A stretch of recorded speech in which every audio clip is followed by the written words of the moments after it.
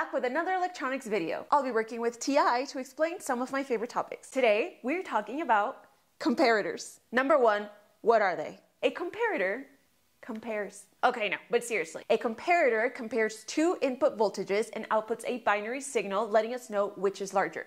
Now let's get into the demo. Here's some different comparator examples, and that is my finger for reference of how tiny these are. This device allows us to compare the voltage between the positive and negative pin. It will output a logic low or high impedance, which we can use as a logic high with a pull-up resistor. If the non-inverting input is larger than the inverting input, then the output will be high. If the inverting input is greater than the non-inverting input, then the output will be low. All right, that's cool and simple enough. What are they used for? Well, what do you want to use it for? Comparators have so many different applications. They can help us create threshold detectors, zero crossing detectors, oscillators. For a more specific example, they can help us determine when the temperature detected by a thermistor has risen above a particular value. TI has a very broad portfolio of analog devices, and this, of course, includes comparators. There's so many different comparators in the market, and not one type fits all. We can browse here the different categories that we can find on the TI website. We have high-speed comparators, we have low-power comparators, we have high-voltage comparators, we have automotive comparators, we have small size comparators, we have standard comparators. Take your pick. Do we care about propagation delay? Do we care about extending battery life? Do we care about supply voltages?